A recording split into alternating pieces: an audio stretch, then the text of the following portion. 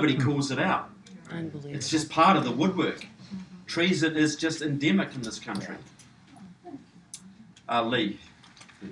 It seems to me the mechanism to gut the military is if the Bush tax cuts are not allowed to stand, sequestration will go into effect. Yeah. Have you traced back at all who were the people besides Mr. Bush that signed the tax cuts that actually set this up so this mechanism could go into place? No, look, I haven't, sorry. I just haven't researched that.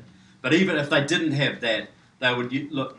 20% of US federal spending is taking well over 50% of the cuts. If it wasn't for that, they'd find another way to do it. You know, they are going to destroy your military if you give them a chance. That is their number one priority. You just think about this. If you were a Russian or a Chinese leader and your military was gutted down to virtually nothing, would you stand by while a future Republican president campaigned and said, I'm going to restore the military to its previous levels? Would you stand by and let that happen? You would strike while America was at its lowest, because you would not risk that being rebuilt. When you were in America where you wanted it, you wouldn't let that be changed. So there's real risks here of physical war because of this. Yes. You had mentioned that Obama had been less than supportive of the far left's plan to cut the military by appointing some conservatives and some moderates. At one point, Admiral Mike Mullen, the former chairman of the Joint Chiefs of Staff, had remarked that our national debt is the greatest threat to our national security because the rising interest payments will eventually cripple our ability to pay for it. Since smart cuts like BRAC take years and years and years to figure out what can be trimmed around the edges, do you believe that this is part of a deliberate plan by Barack Obama to create a funding crisis, a spending crisis, so that when inevitable cuts do come, there is no time to figure out what needs to be cut, what must be kept, and the whole process collapses into disarray? Well, just one little statement you said that Mr. Obama was fully supportive of the left's plans to cut the military. Those conservatives were there as cover. Right, right. Okay. Do you believe he put those conservatives there as cover, knowing he could create a spending crisis? That Yeah, would lead well, that's what Mark Rudd said in the second or third year of this recession. So it was a planned recession. It was planned to divert your people into economic... Look, if the economy was booming and Obama was cutting the military like he is today, wouldn't there be hell to pay? Wouldn't people be going absolutely crazy? But because you're worried about this, he can sell it. So look, I absolutely believe that, you know, he loves the economy being down. He wants to keep it up enough to get re-elected. But if he gets re-elected, he won't give a damn. The lower it goes, the better, because that means he can slash your military even further. So his lovely Russian friends will give him a big clap, you know. So you look, I absolutely think it's deliberate.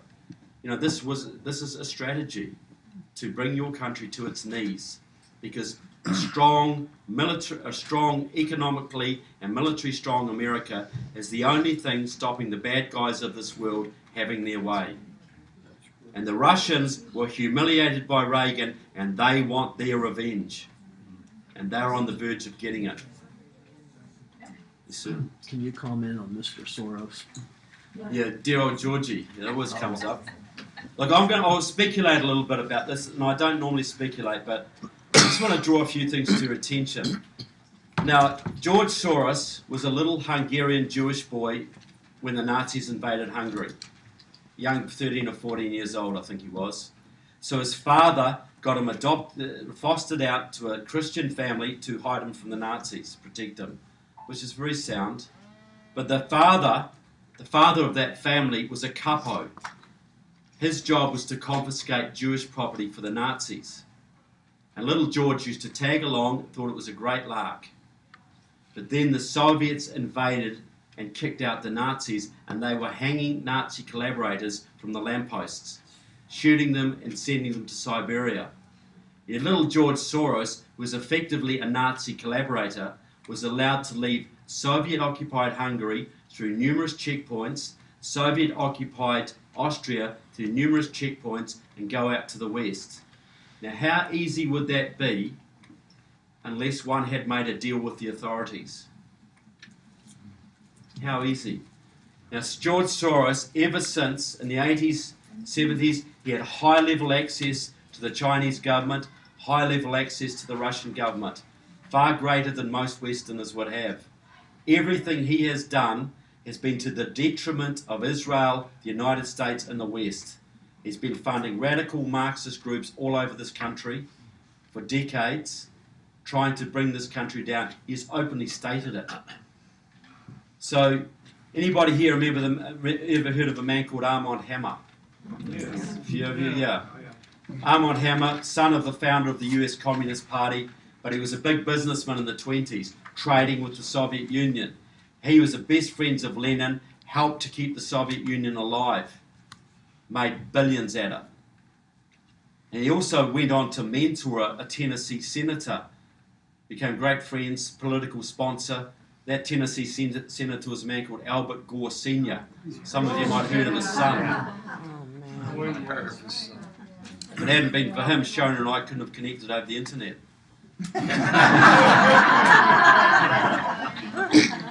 But I regard George Soros as the modern day Armand Hammer.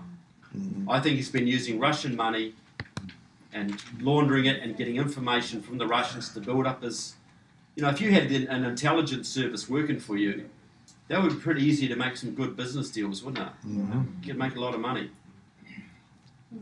So that's my theory on Mr. Soros. And when this country gets serious about internal security again and starts holding congressional hearings into subversives in this country, right after Mr. Obama, I think Mr. Soros, or Panetta, I think Mr. Soros should be subpoenaed and investigated thoroughly. The lady up the back.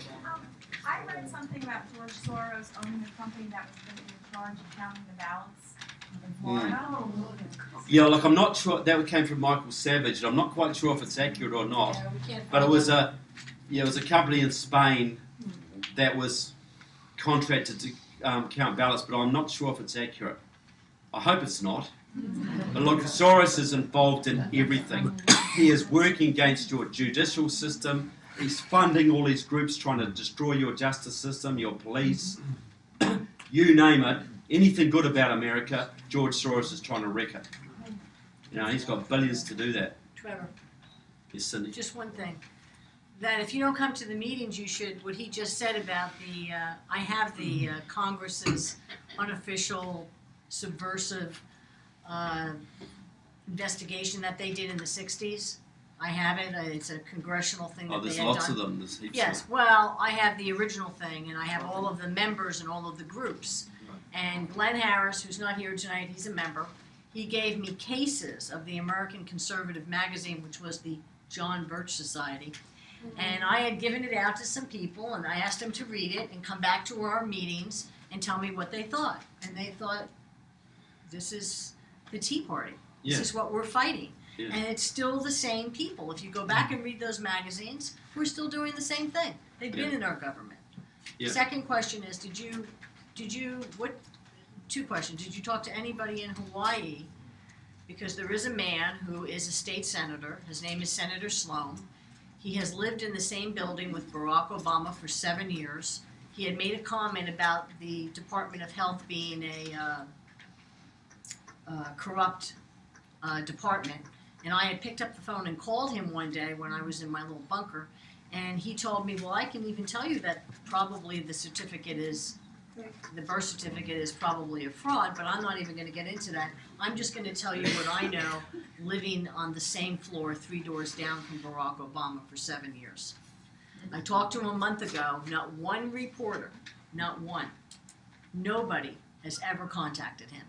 He writes for the Honolulu Independent, and he is a state senator, and nobody in the press knows anything. Didn't even try So to contact what him. kind of things do you say about Obama? The comings and goings of people in and out of there, the drugs, the fact how he treated his family, the relationship that sounded so cozy with his grandmother really wasn't, and yada yada yada. Yeah, you hear the stories about the drug dealing and all that Yeah. kind of thing. You know, yeah, there's just a veil of corruption about the man right from the word go. You know, Who has another question? You, sir. Yes, Hillary Clinton has an assistant. Muma Abedin. Weiner, Yeah. and her mother is involved. Huma was involved with Islam. Yeah, Anything about the that? Muslim Brotherhood, yeah. Yeah, and Michelle Bachmann raised questions about it, and John McCain and Marco Rubio shot her down. You know, look, it's totally, the Muslim Brotherhood has infiltrated both the Democrat Party and elements of the Republican Party. You know, through Suhail Khan on the board of the American Civil Liberties, American Conservative Union, through Grover Norquist, they're getting in there as well. So look, it's a big security issue.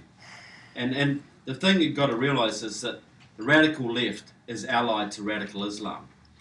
So the leftists, there's nothing unusual about a leftist like Anthony Weiner being married to a radical Islamist. That's just a natural fit. They work together all the time. And so, yeah, it's look, as I say, why doth treason never prosper? Because none dare call it treason. When treason prospers, none dare call it treason. These radical Islamists are working at the highest levels of your State Department, your USAID, you know, and with the FBI. They're on FBI advisory councils, you know, and it's just endemic. And you know, America's sitting on the greatest, richest country in the world. Don't Americans realise that people want to take that away? Yeah, they should realize it.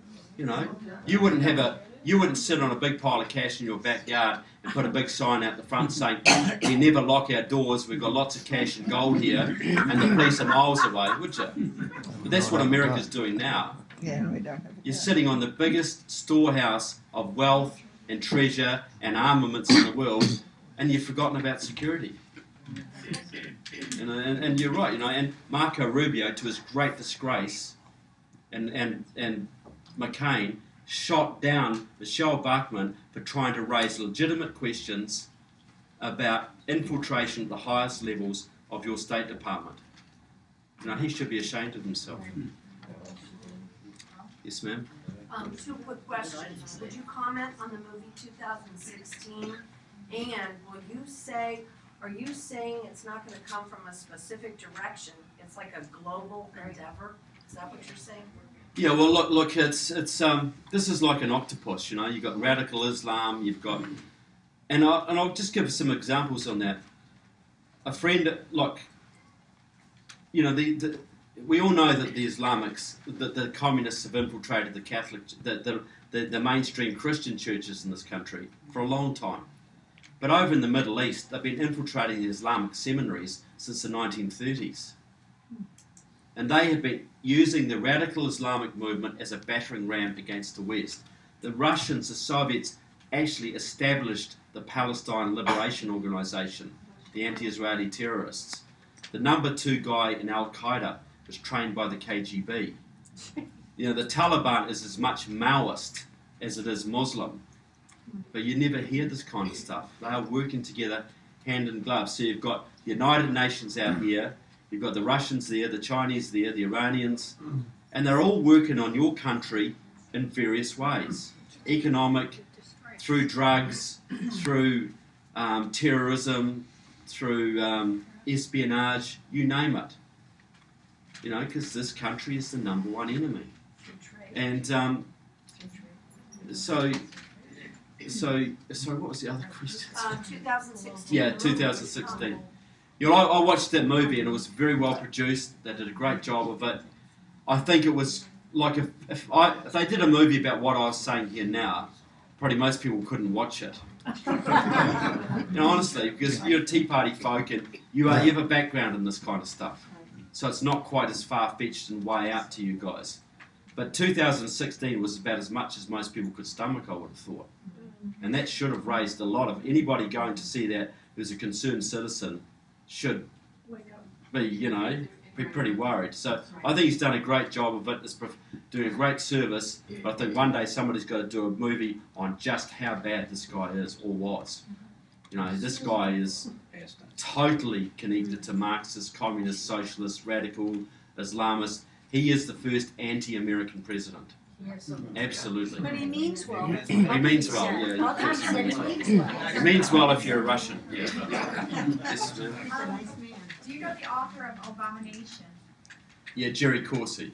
What do you think? Is that was he accurate?